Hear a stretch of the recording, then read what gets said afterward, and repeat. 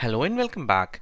Post to the Intune devices, the devices once they have enrolled to Microsoft Intune, you need to understand two of the keywords or key parameters. What are the capabilities of that enrollment post to that? One would be definitely Intune device management, other one would be the Intune app management. Now if I proceed further into the device management, you do have different categories like capabilities wise. You can say you can configure policies, like you can create your custom policies, you can remotely wipe, you can remotely lock the devices, you can do the passcode can be applied for the specific apps, or you can do the reset, you can kiosk mode, you can enter into the kiosk mode. All that can be done. But whereas when it comes to the app management side, you may have to think in another way.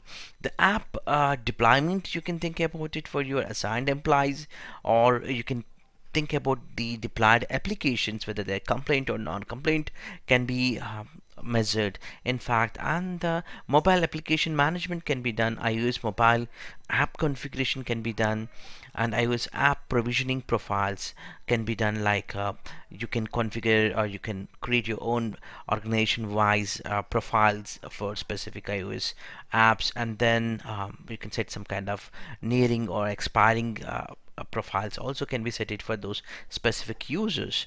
And also you have the managed browsers, where you can manage those browser capabilities or manage that specific browser policies can be set it for a specific devices or specific set of group of devices altogether. And also you can configure in fact the Microsoft Windows for Hello for business, where it integrates you with the Windows Hello for your business, which is an alternative for sign-in method for Windows 10. Basically, that uses on-premises Active Directory or Azure AD to replace your passwords and smart cards or virtual cards, in fact.